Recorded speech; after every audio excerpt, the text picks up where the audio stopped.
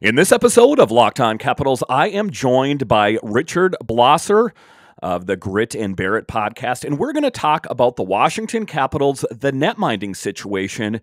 Before we go outside of the organization and seek a netminder, do we have someone in-house? Plus, we'll talk about everything else to do with the Hershey Bears. We'll talk about that on this edition of Locked On Capitals. Your Locked On Capitals, your daily podcast on the Washington Capitals. Part of the Locked On Podcast Network, your team every day.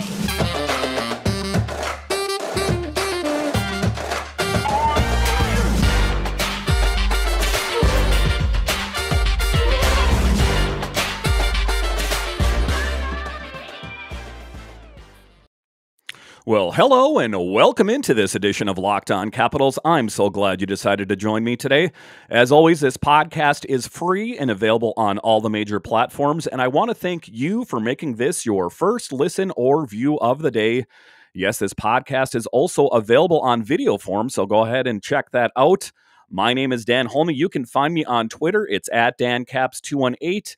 You can find the show on Twitter. It's at Locked On Caps. So in this edition, I am joined by Richard Blosser of the Grit and Barrett podcast. Richard, welcome to the program. Thank you, Dan. Thank you for having me on. I'm saying your last name correctly, isn't that? It's Blosser, is that correct? That is correct. You said it. Cold start, ladies and gentlemen. I know there's certain pronunciations sometimes I didn't want to make sure I wasn't saying it wrong. So first of all, welcome into the show. So the Hershey Bears season ended a little bit sooner than they wanted it to, a lot like the Washington Capitals. So what was your take on the Hershey Bears season this year? Ultimately, you can't be too upset about it. They went on to a Calder Cup once again. It seems like this team has a pedigree of just going to the Calder Cup all the time. Tell us a little bit about the Hershey Bears past season. Past season was really two halves. The first half of the season, the Bears were really good offensively, had a lot of talent there. We were expecting Connor McMichael to be sent down by Washington, but the Capitals had other plans and seemed really like him. We had former New York Islander Matt Molson with us. Axel Jonsson-Fjällby was having a real breakout season this year, really developing a good sniping touch and great speed.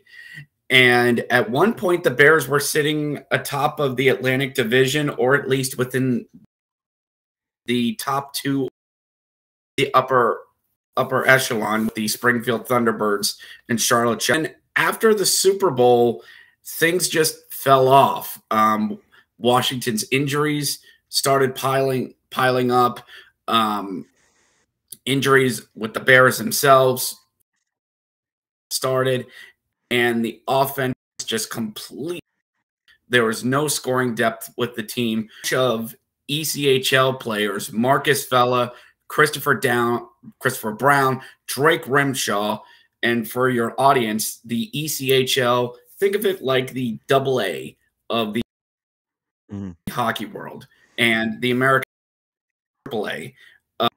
So we were starting talent that sort of wasn't supposed to be in the position that they were, and the second half of the season was very travel heavy, which tends to be the Bears' MO during the month of March, and we just ran into too many good teams, and this team just sputtered across the finish line when they were eliminated by the Wilkes-Barre-Scranton Baby Penguins farm club of the Pittsburgh Penguins in overtime by Alex Nylander.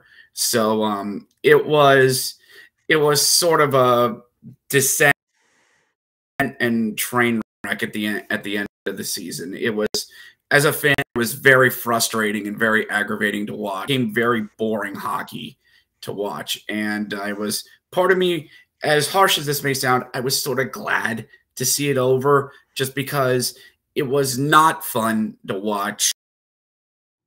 If you listen to my podcast, I was getting angry every week, to the point where let's start the season start the season over next year. So it was a very rough season this year for the Hershey Bears. When you're an organization that has 11 Calder Cups and 26 final visits, and you're considered New York Yankees, again with the baseball reference, when you're the New York Yankee League, you have very, very high standards. The Hershey Bears do, and they were just nowhere near met this season. Yeah, it's kind of an awkward position, as being a Capitals fan. And, I'm a fan of all the affiliates. I'm a fan of the Bears and the Stingrays as well. But it kind of has to put the Bears in an awkward position, that when a big player for the Capitals comes out, well, then, 9 times out of 10, they got to call someone out of Hershey. And, when the Bears, are headed to the playoffs, that means even pulling a player that was probably slated to be on the playoff team to play on the Capitals.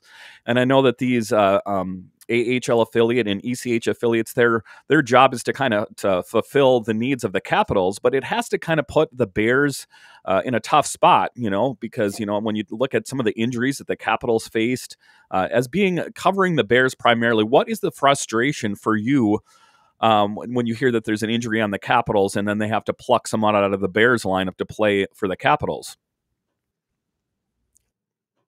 Well, it was more of it was always with the Capitals. It was always something. If it wasn't Oshie, it was Wilson. If it wasn't Wilson, it was Hagelin. If it wasn't Hagelin, it was insert somebody else here. I think Ovechkin missed some time this year. It's just at the drop of a hat. Our coach Scott Allen brought up at one point when we were doing the Canadian road trip in March, they had a 3:00 game in Laval, Quebec, which the Rocket are the affiliate of the Montreal Canadiens. Mm-hmm. They had a 3:00 game, and at 1:30, Scott Allen was told, hey, set this player aside. Washington might need him for a Sunday night game. And Allen had to swap a lot of his lineup on the fly. I mean, the benefit of having Hershey and DC so close to each other is that you could have, like, for example, tweak something at morning skate at 11:30. Hey, we need somebody by 5:00. You let, say, Shane Gersich know, hey, we need you in DC. Pack your stuff. You're down I-95 and you're down in DC by 3:30 if you leave around 12:30. Traffic pending. So it's good to have something like that. It can also mean at the drop of a hat, you're going to lose a player because of either injury or whatever, something happens. But this year, it just seemed almost every day or every Tuesday or Wednesday, we were fearing the injury report because who's going to get called up next? At one point, we almost felt like we didn't have anybody. Yeah, I mean, every time I hear that, I'm thinking, well, it's going to be exciting for the Capitals to see this Bears player into the lineup. And you saw a lot of them throughout this last season. You saw Leeson and Protas and Hendrix LaPierre, which I know he spent most of his time on juniors. But I think that he's probably most likely going to be slated for the Bears next season. But again, I can kind of relate. I'm thinking, well, the Bears are probably in a tough spot right now. But just taking a look at the Hershey Bears, they definitely do have a pedigree, like I talked about earlier in the show, of winning Calder Cups. So the Hershey Bears have been to the Calder Cup 69 times, and they've won 11 Calder Cups, according to my records here. Explain that phenomenon a little bit to someone, the Washington Capitals out there. I think that maybe a lot of the Capitals fans don't know that. They just have this illustrious long history. If you look over time there, tell us a little bit about the Hershey Bears, just really great winning streak, so to speak, for the Calder Cup. Yeah, the Bears, as you said, have won 11 of them. The next closest team to us, I think, has only won 7.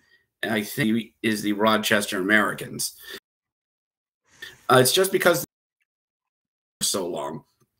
We're going to be celebrating our 85th season, and we are the longest running consistently team in the American Hockey League. when you think a team's been around for 85 years and you say that in the NHL, you instantly think of the original 6 teams: Chicago, Boston, Montreal. So the Bears have that pedigree of being around since like the 1930s. The Bears have just always been able to really just find talent regardless of whoever they've been affiliated with throughout the years. And it's kind of hard to explain the phenomenon when you have a team that's just been around for so long, because it's not just in the 80s or the 90s, like say like an NHL team like the Devils and the Islanders. It's the Bears have won a Calder Cup in almost every decade, with the exception of the 2010s, unless you want to count 2009, 2000. Since the 1938, I think 1938 or 1939 was our first. So it's just the Bears just being around for so long and consistently. You said we've made the playoffs 6-9 times throughout the year.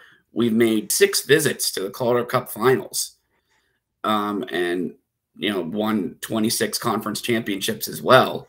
So the Capitals have a really good pedigree affiliate to them as well. From what I've seen, and fans don't even really believe that the Bears even exist, even know that their affiliate exists. They think a lot of their great players just tend to grow on trees. And while, yes, the likes of an Ovechkin and Backstrom haven't come through Hershey, a lot of other current Capitals favorites has. John Carlson, Carl Alsner, Tom Wilson, Brandon Holtby, Orloff, Aaron Volpe. I'm just listing off the ones that I can say off the top of my head have all graduated or come through the Brotherhood, as I've said, from Hershey on their way up to DC. Even Vitek Vanich, all 3, South Carolina, Hershey, love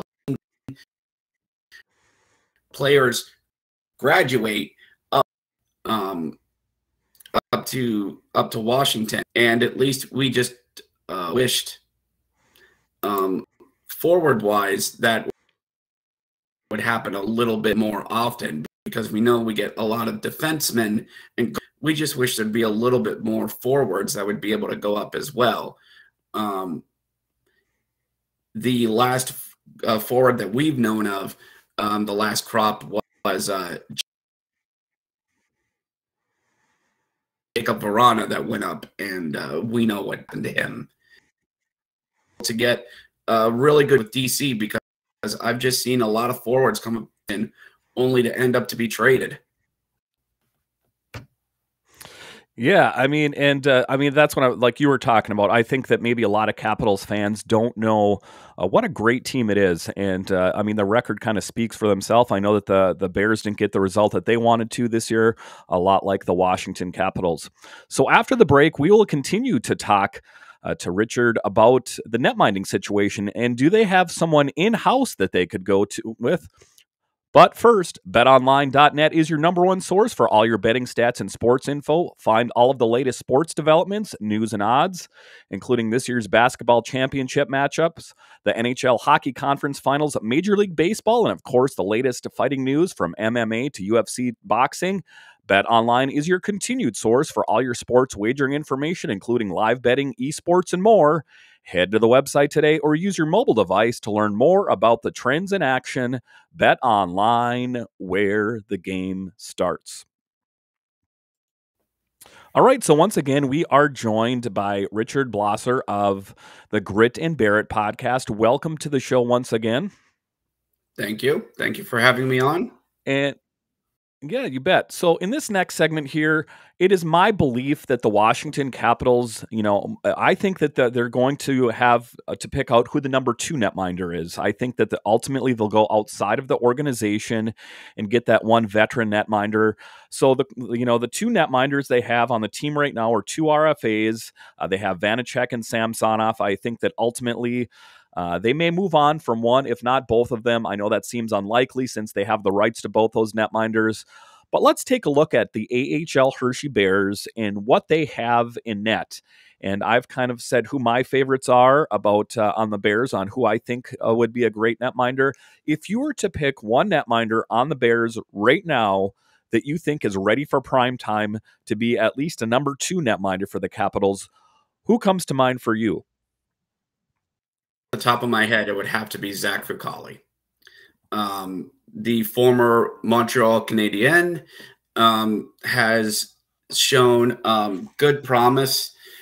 He was a bit up and down this season, but the second half of the season, like I said, in front of him. So a lot wasn't really his fault, as harsh as I was and the fan base was on him. But it seems like Fucale right now would seem the more likely option to get called up. Now, you do have Phoenix Copley, a man who's been in the organization for at least 6 or 7 years. Now, a friend of the podcast, the Calder Farm Stand, which is a pure AHL podcast, brought up a really good point last year, heading into the season, that Copley is going to be turning 30 this year and is pretty much heading on the backside of goaltender wise. And if it's not now, the Capitals, the question would be if, when, or ever, as much as they like Sammy and Vitek. And now Fucale might actually get the call before him. So Phoenix Copley is a good option. They are familiar with him in the organization. I just wondered with him, is that has his time passed to do anything with him? Another person you have in the organization, and I'm sure you'd bring this up as well, is Hunter Shepard. But he is basically too young to sprout at this point, spending a lot of time in the South Carolina Stingrays. He is likely to be the main number 2B in Hershey this season. I mean, Washington and Hershey have always had good goaltending prospects go up and through. Simeon Varlamov, Philip Grubauer, Sammy, Vitek, now Zach Fucale. The goalie pipeline between Hershey is very, very, very rich. When you take a look at some teams like a Toronto or a Carolina, who's shipped off one of their younger goaltenders, which I think they shouldn't have, and Alex Nedeljkovic, you see a lot of goalies and organizations that either get buried or traded. And unlike the forward situations, the Capitals have been faithful to their goaltenders. So Fucale has a slight edge over Phoenix Copley, although who I think he wasn't expiring this year. It's a toss-up between those two, but they've already put money into Fucale to stick around for another year. I think he has a slight edge over Phoenix. One could get called up. Yeah, and I'm talking about that in tomorrow's podcast. I'm kind of breaking down my thoughts on the different netminders, and that's my thought on Phoenix Copley is I think that, his time has kind of come and gone. Kind of the high water mark of his career was to be on that 2018 Stanley Cup roster. I know he didn't get playing time in there, but kind of one of the things I highlight about Phoenix Copley is he's been around. He's been there. He's done that. And, to a certain extent, I kind of feel sorry for these guys that have toiled and they've really put in their time. And then you got to think to a certain point, they get to an age and they're like, what are we doing here? I don't mean to speak disparagingly of the AHL affiliates, but I mean, I think that ultimately all those players, their dream is to play on an NHL team. And I think, for me, in my opinion, I think that Phoenix Copley's time has kind of come and gone. I mean, I think with the Capitals, I think if there's an opportunity for him outside of the Capitals organization, I'm talking about Copley as a person. We don't have to hate these players because they want to go on and do bigger and better things. I wish him nothing but the best. But I think that ultimately that the Capitals netminding pipeline is pretty full right now. I mean, we have, like we talked about, Fucale and Hunter Shepard, and then, they also signed Clay Stevenson and which I know he isn't ready for prime time yet. But I mean, there are a lot of players that are coming up in the organization. So I think that ultimately for me, I think that, a lot like you, I think it's Fucali. I think that he could most likely take that spot as the number 2 netminder. I don't know if the Capitals will ultimately go in that direction. Part of me, something tells me that they're going to end up going with Samsonov again, just because they drafted him higher. And, the book on him is that he's a better athlete and all that kind of thing. I guess it will remain to be seen here. So right after the break here, we are going to talk about the Washington Capitals season and what Richard's thoughts are on that, what players might get called up, what players from Hershey might fit into this lineup. All right, but first, we have an important favor to ask you. We've put together a survey so we can learn more about listeners like you and make your favorite Locked On podcasts even better. This is your opportunity to tell us what you like and what you don't like about Locked On Podcasts. Go to lockedonpodcast.com/survey right now to get started. It won't take very long, and everyone that completes a survey can qualify for a chance to win one of 10 $100 Ticketmaster gift cards. To take our audience survey, go to lockedonpodcast.com/survey. Thanks for your help. All right, welcome back once again to this special crossover edition, or not crossover, kind of a crossover edition, but a Locked On Capitals podcast with Richard Blosser of the Grit and Barrett podcast, as we're talking Hershey Bears, we're talking Washington Capitals. So first of all, why don't you tell everyone where we can find your podcast? Well, the Grit and Barrett podcast can be found on all podcast platforms. I'm a part of Hockey Podcasts. You can find the Grit and Barrett podcast on Twitter. That is Grit, Grit, what most coaches love, and Bear, Bearit, P1 on Twitter, and check any other podcast platforms. As you see right there at the bottom there, to where just went a bit of a break right now due to moving and getting married myself. But now we're going to be back. We're going to put out new episodes weekly. I just started a mini series of mine called Game Over, which is where we say goodbye to each and every NHL team, or at least over the next month or two. Just do what I call an exit survey podcast with wrong with teams this past year. Tomorrow's going to drop the first one, which deals with the Dallas Stars. We're going to deal with Les Inhabitants and other teams for about a month or so, to where we are champions. So we will get to the Capitals eventually. They're Caps fans. I'm not going to do all 31 teams, but I'm going to probably try and get about 9 or 10 of them. But we will get into more Bears content over the summer with schedule releases and player signings. It's just over the summer is when I like to stretch my creativity wings, try some new things as we hit the proverbial downtime of the summer months.